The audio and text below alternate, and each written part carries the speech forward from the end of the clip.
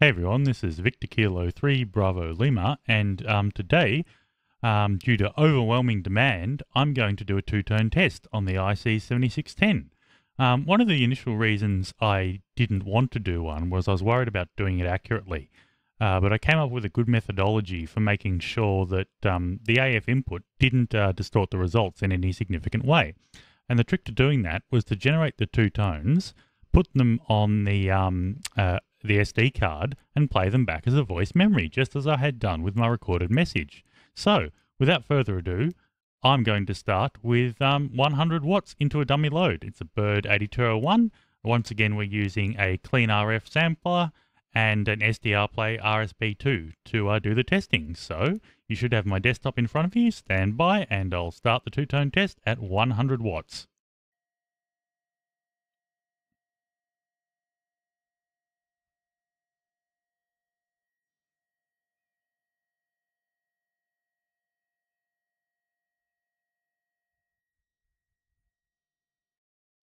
Okay, that was about 30 dB down on a single tone. So that's negative 36 dB in the ARRL methodology, which is PEP. So let's go down to, we'll try 75 watts now, and we'll do it again. Here we go.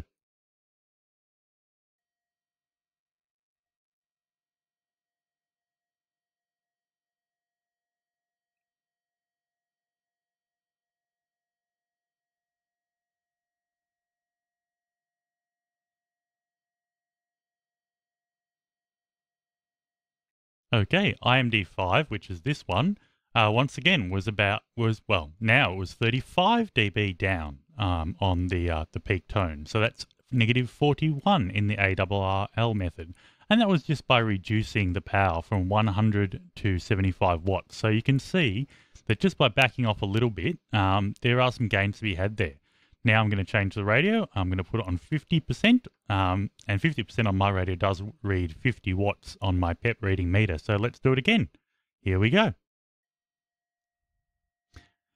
Now the interesting thing with this one, and excuse the tone in the background, the noise gate obviously isn't cutting that out, is IMD 5 and IMD 3 are both about level now. You saw on the earlier test, IMD 5 was the strongest tone, but now they're about equal. So let's do a test here. Let's count again. 1, 2, 3, 4, 5, 6, 7, 8. And you might even argue 8 and a little bit more. That's 40 dB down on PEP. That is a very good result.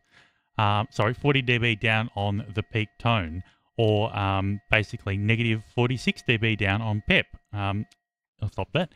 An absolutely wonderful result at 50 watts. It's a real sweet spot for this radio. But, you know, as we go down, we'll go down to 25 watts now. Things get even better. And let's have a look.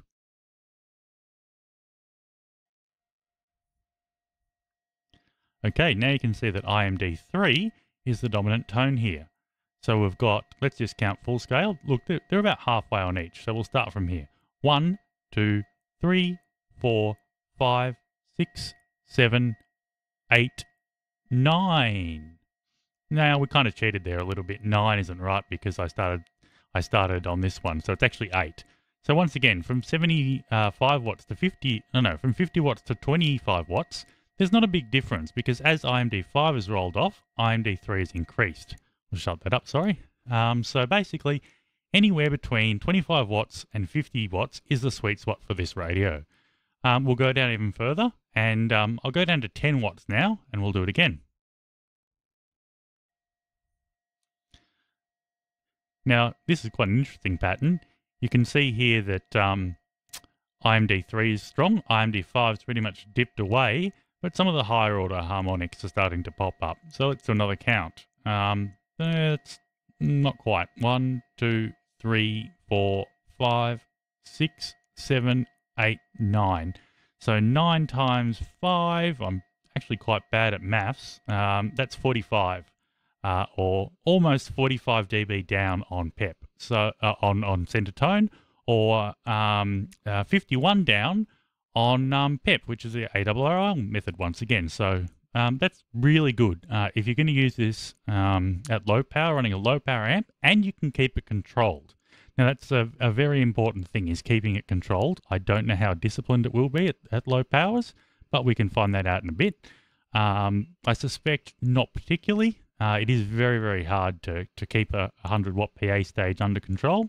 But, you know, one of the interesting things is 1% on the radio, and I'll do that now. It's, you know, in theory equivalent to about 1 watt. I'll check on the meter and I'll let you know. Here we go.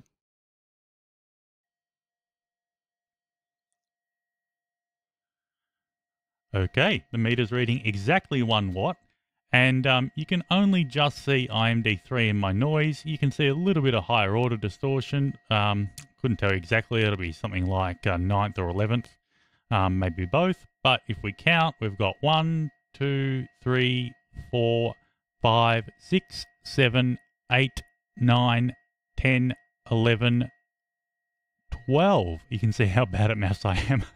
That's why I never made it to an engineer, and I just I'm just a good technician. So 12 by 5 will quieten that up. I don't know, what is that? 4 12s are 48, 12 5s are 60. So 60 dB down when you're only putting out 1 watt. So for those of you who want to use the transverter drive function, and the transverter drive function's a completely separate case to driving an amplifier using the main output, because the transverter drive function basically avoids the PA stage of the radio. For those of you using the transverter drive, this thing is going to put out a really, really clean signal. Now, unfortunately, 28 megahertz or even 50 megahertz, probably not the most ideal intermediate frequency for transverter drive, but who knows? There might be some really good accessories made for this radio, and it is very clean. So, just to top things off, I'll show you how the distortion products change as we sweep down from 100 to 1 watt. So we'll start the tone again, and here we go. So the interesting thing to watch here, oh, sorry, I haven't pressed power. The interesting thing to watch here is how the higher order products start falling and the lower order IMD3 product starts rising. And you keep watching. As you can see, I'm just at about 40 watts now. And as we go lower and lower and lower, IMD3 becomes a dominant one, and eventually even it falls away, and the, well, that's 0, so 1.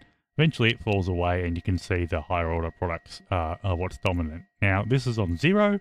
You know, you've only got the higher order products there, and once again, that really clean signal. And if we do it in reverse, and you have to wait for my AGC to catch, well, it's not AGC as such, but my Fourier transformation averaging to catch up. But you can see how as you start putting out more and more power, the radio starts, you know, producing, the distortion product percentages change. So yeah, as I said, anything between 25, and we'll go back to 50. Well, let's go to 30. That's probably quite a common drive power. This is 30, and as you can see, that's probably right in the sweet spot for this radio. We've got 1, 2, 3, 4, 5, 6, 7, almost 8 divisions, so it's almost 40 dB down on your peak tone there. dBc is the way that iMac or some of the other companies would refer to that. And yeah, you just add 6 if you want to convert it to ARRL numbers. And you'll have to excuse a bit of a hiss in my microphone here. I'm trying out a noise gate, and I haven't got the settings quite right, but I did want to make this video. Anyway, I'll show you one more test, and this is the white noise test. So it doesn't sound pretty. Hopefully you don't hear too much of it, but this is white noise. It's more indicative of real world performance, just like my other examples were. And there you can see, you can hear in the background, unfortunately, you've got basically tones everywhere and the distortion products. And for interest's sake, we'll do a quick sweep. A slow sweep, I should say. That's 75.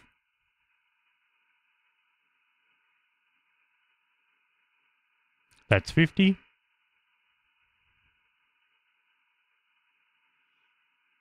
That's 25. That's 10. And that's 0%. So 0%, you can see it's very, very, very clean. So there you go. There's some, I guess some people would argue, more engineering grade tests, and I'm completely happy because I did them using pre-generated audio files, played through the SD card, using the voice keyer. Why is that important? Because the radio's internal digital to analog converter, which should be done at an RF stage, being quite a modern radio, rather than an AF stage, is basically making sure is taking care of the decoding of that wave file. That's better than, say, using the USB interface of the radio, because then you've got to worry about the cleanliness of the USB stage and any subsequent DACs you might have there. So that's my preferred method. That's what I used for the initial test for repeatability, and that's what I used here for the IMD testing. I will make my audio files available. The tones are, I believe from memory, 700 and 1900, but I have written that down. And yeah, anyone will be free to do the test on their radio and make sure it conforms. Now, I will say one last thing, and we'll do a quick test to show. Once again, this is into a dummy load. So I'll put the power on 25 and I'll turn my amplifier on. And let's see what happens. What have we got here? So the amplifier is putting out, according to this, let's get that right. Amplifier is putting out 500 watts into the dummy load. We've got 1, 2, 3, 4, 5, 6, 7. So negative 35 dB down, but you do still have quite a few, you know, it pulls up all the other products and generates some of its own. Now if we go up to 50, okay, what have we got now? You can see IMD 5 really comes up. The amplifier is actually putting out 1200 watts now into the dummy load. 1, 2, 3, 4, 5, 6, and I won't go any further than that. It's a THP 2.5 KFX. It could go higher, but the point I'm trying to make, and I'm varying it slowly now, is that you want to, if you're concerned about transmission cleanliness, you want to find the sweet spot that's within your power regulations. Now, if I adjust for my sweet spot, my power regulations, my maximum PEP power, and it's just a little bit low there, go back up.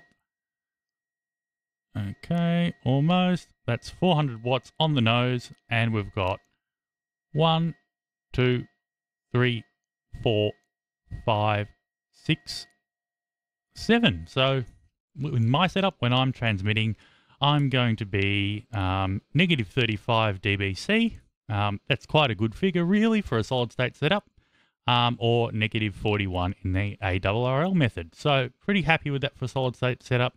I don't love the fact that there's, as you can see, you know, products going all up and down, but as I'm using a roller inductor tuner, some of the bottom ones at least will get eliminated to some degree. It is a T network, so it's a high pass, meaning it will pass this stuff. It's not going to pass this stuff here.